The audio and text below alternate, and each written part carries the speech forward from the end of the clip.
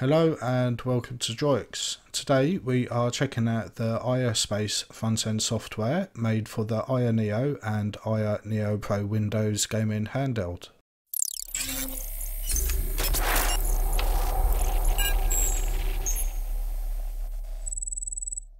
If you have an IO Neo or Pro, you can download the IO-Space installer via the home page in the description. Once the software has been installed and loaded, you are presented with the home screen, which is essentially full of shortcuts for everything. From here you can launch recently played games installed on the Neo or browse the entire collection on the Games tab. The third tab is the Assistant, where you can find useful information for your Neo. The usage status provides information on the hardware, including CPU, GPU and RAM usage, and how fast the fan is spinning and so on. Hardware information provides an overview of the installed hardware if you want it for reference. There are also some configuration options for adding shortcuts. Going back to the home screen, there are some system tweak shortcuts on the right. From here you can optimize the system, which probably clears out any unneeded software from the RAM.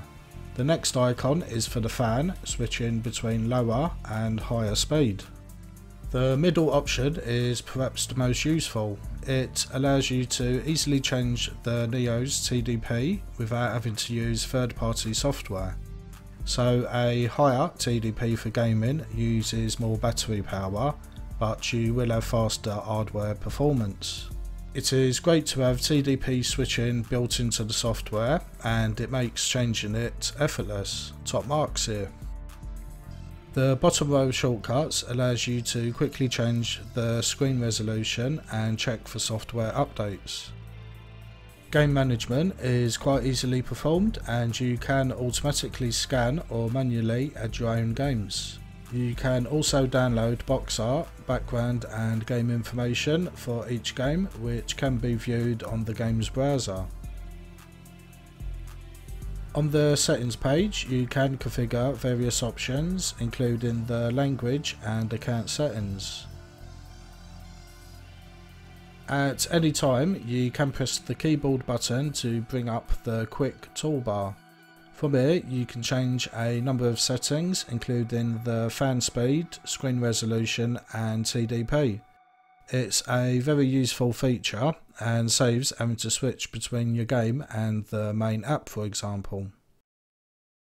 We like the IO-Space software a lot. It makes the IO Neo feel more like a gaming handheld than a Windows handheld.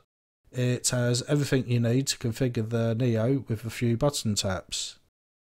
You can download the IO-Space software via the link in the video description. Thanks for watching. We hope you found the video useful. Please subscribe to keep up to date with our latest videos, as it really helps to grow this YouTube channel. We hope to see you back in the next one.